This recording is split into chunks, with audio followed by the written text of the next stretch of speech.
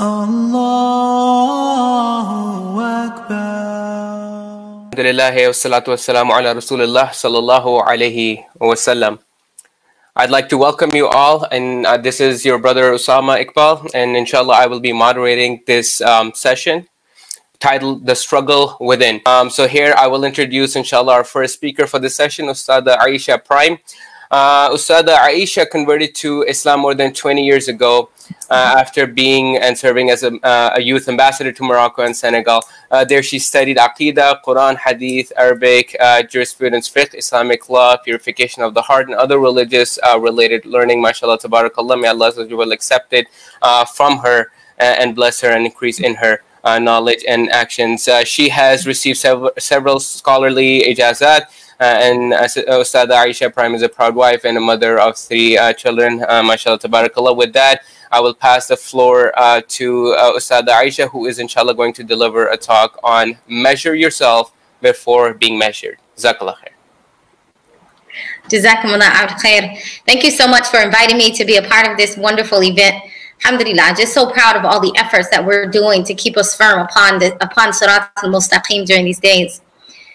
You know, there is a story that we're all familiar with, a famous narration of the Prophet alayhi salatu wasalam is sitting in a halaqah with his companions.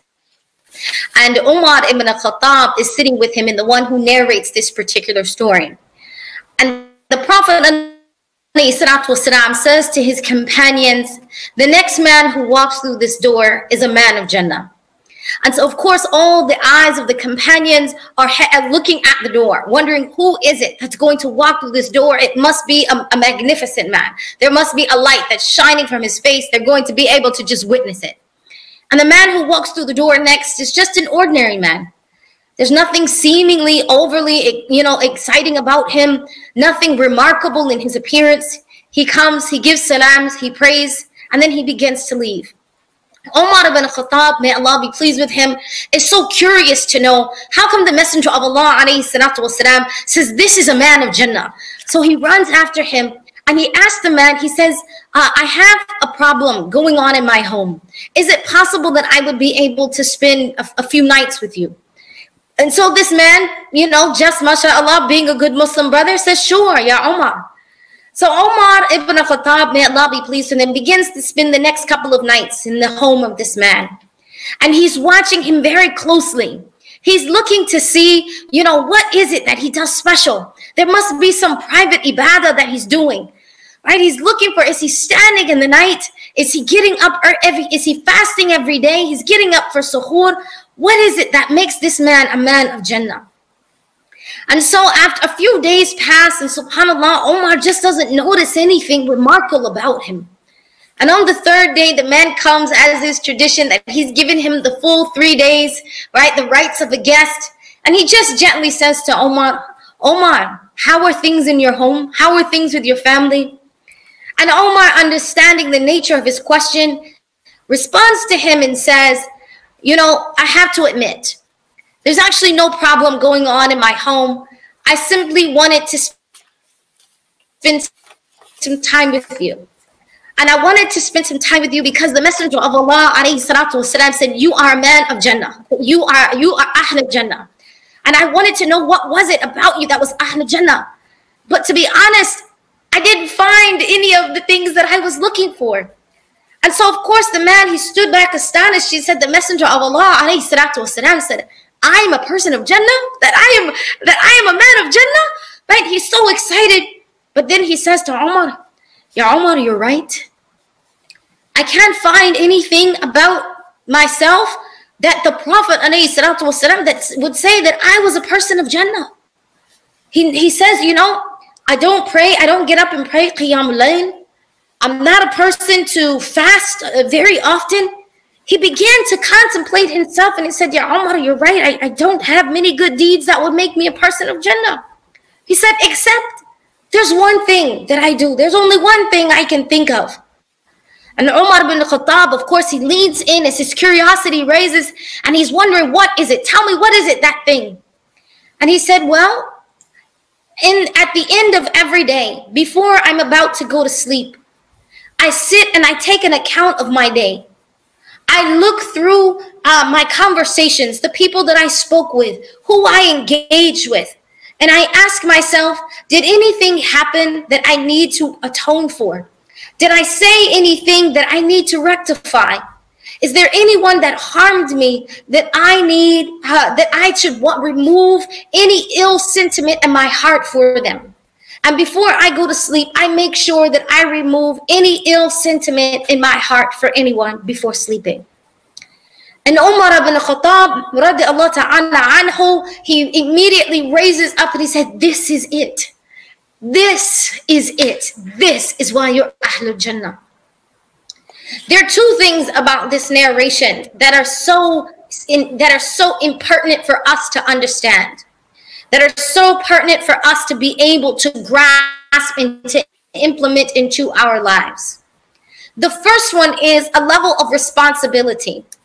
That Umar ibn Khattab, may Allah be pleased with him, when he heard that this person was a person of Jannah, he immediately said, I have the responsibility to find out what are the qualities that this man possesses, that Allah subhanahu wa ta'ala would enter him into his Jannah. Why is he looking for that?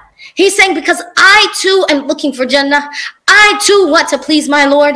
I too have made the shahada, right? I too have said that I bear witness there is none worthy of worship except Allah, and Muhammad is his messenger. And my goal in life is to make it into Jannah. So I have the responsibility to find out what are those qualities. And when I find them out, to then implement them myself. And the next one is an even higher quality. And that's the quality of the man. What he practices is a very high Islamic concept called muhasibah. Every night he takes himself to account. He begins to look at what are the deeds and the actions and the speech of my day, that then I'd be able to say, okay, what was the value of my interactions? And once even if I find that there's something that harmed me, not just what I have to do, but if there's something that has harmed me, that I have the responsibility to remove it from my heart. As we know, the Prophet ﷺ said that we should never have ill sentiment, a contempt for the believer. That the Muslims should never have hatred for the believer. And so this man understands, subhanAllah, that he has to clear his heart. This is the meaning of the ayah. لا يؤاخذكم الله باللغو في أعمالكم ولكن يؤاخذكم بما كسبت قلوبكم. Allah will not take you to task for idleness in your oaths, but He will take you to task for whatever your hearts have earned. What this man understands is the condition of my heart is going to affect everything that I'm connected to. It's going to be reflected in my speech. It's going to be reflected in my actions. It's going to be reflected in my interaction with people. And Allah subhanahu wa ta'ala is going to hold me account for that. That I'm going to have to answer to Allah, not only for my speech, right? Not only for my actions, but that which is inside of my heart. And so understanding that, what he knows is that being accountable to Allah subhanahu wa ta'ala doesn't mean that if I don't have to be accountable to anyone else. See, the ego will tell us, I don't have to answer to anybody. I don't have to give an account to anybody.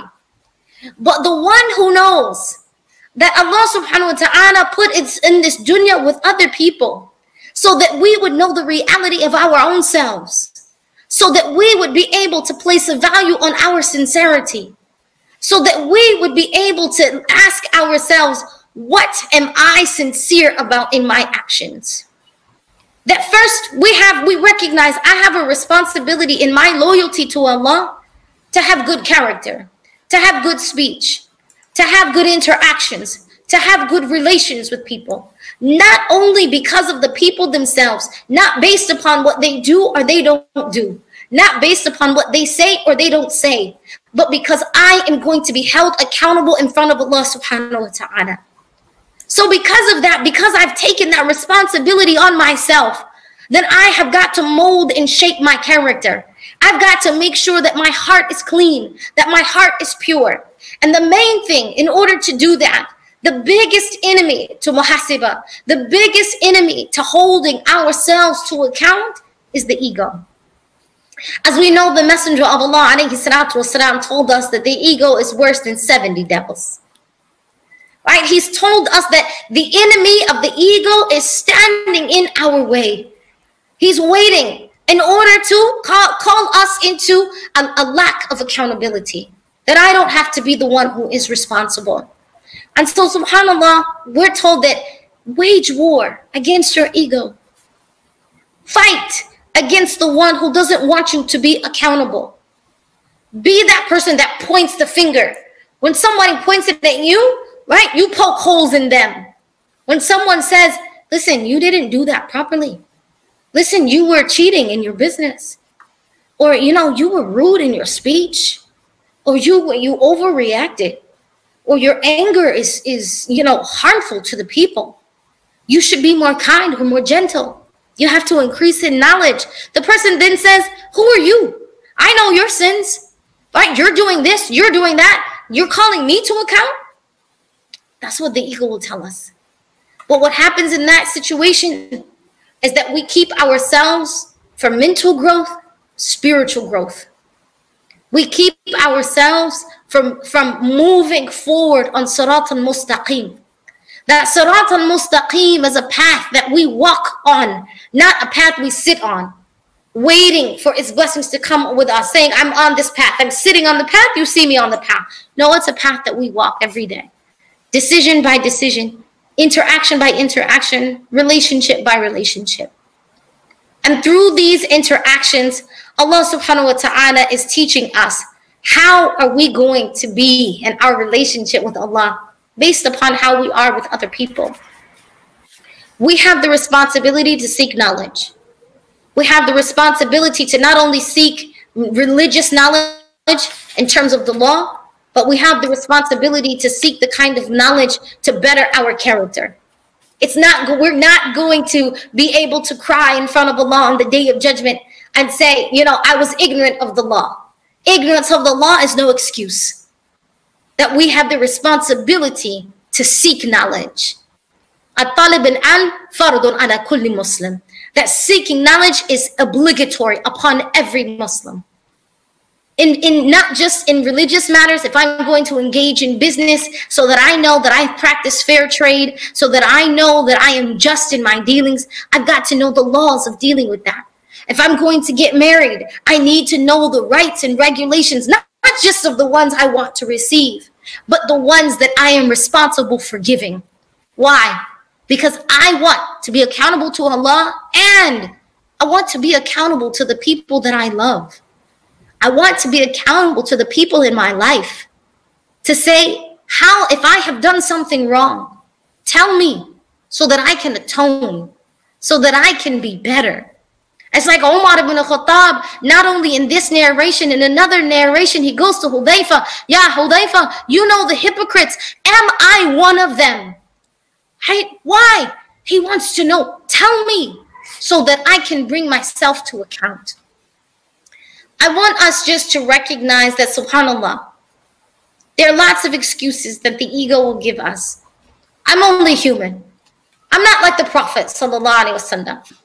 I make mistakes. We all make mistakes. There's a difference between the kind of soul that allows it to run away, that allows the nafs to just run amok. There's the type of soul that tightens the human being, that tightens the self so much that one falls into despair. I never do anything right. I'm always a horrible person. It doesn't also allow the soul to grow. And there's the kind that says, I'm gaining insight. I recognize my wrongs, and I'm recognizing my wrongs in order to be better.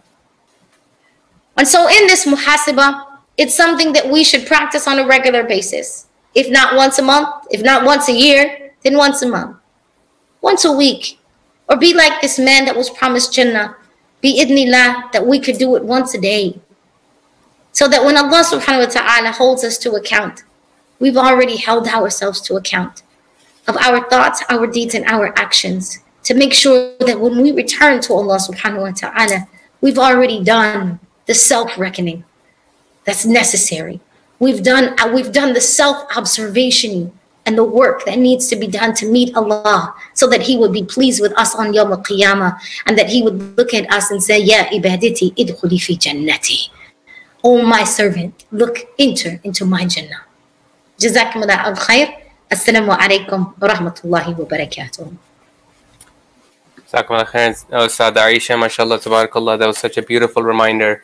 May Allah Azza wa Jal reward you, bless you, increase you in your ilm, and may Allah Azza wa Jal make that a source of a reminder and a source of a way for us to implement, inshallah ta'ala, of the beautiful reminder that you've shared with us. First question that, inshallah, I have is for Ustadah Leasha. Ustadah Leasha, you did mention muhasaba, you know,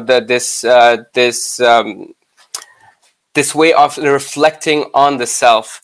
But one question that I did have is, sometimes it is very difficult to be alone with yourself. When I'm alone with myself, I'm very distracted. I can't focus on anything. So what are some of the ways that I can enhance my skills in becoming more and more, you know, self-accountable? So the first thing is do it in stages, right? So it's really good to keep a journal. Like, for example, just sometimes learning to quiet and still the mind. As important as it is we know that in a still reflection, you can see yourself more clearly. But it's good sometimes to start with like an after Fajr journal, where you learn to just kind of dump your thoughts, right? Where you just kind of just empty out what's on your mind. So that's one thing to help with it. The next thing is that if you wanted to do just kind of small sits, which means that you sit for like 1 minute, 3 minutes, right? And you choose, you decide, you can write it out, right? Certain things. I want to focus on maybe one sin of mine that I really need to ask Allah for. I want to focus on one thing I want to really be grateful to Allah for. I want to reflect on one ayah.